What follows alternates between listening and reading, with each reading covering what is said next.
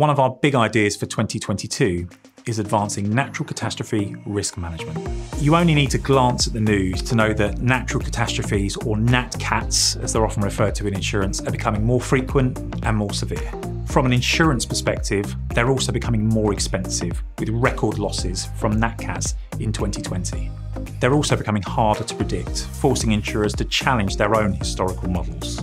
In response, we've seen insurers really step up their activity in terms of predicting those Nat Cat risks.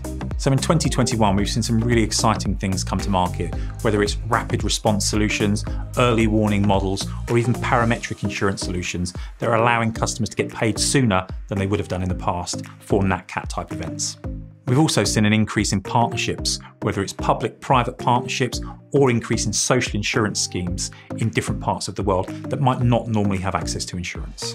So at 90, we believe innovation activity in this space is only going to get more intense as data becomes more sophisticated and partners begin to tease out how they can really go about predicting and preventing against natural catastrophe losses in the future.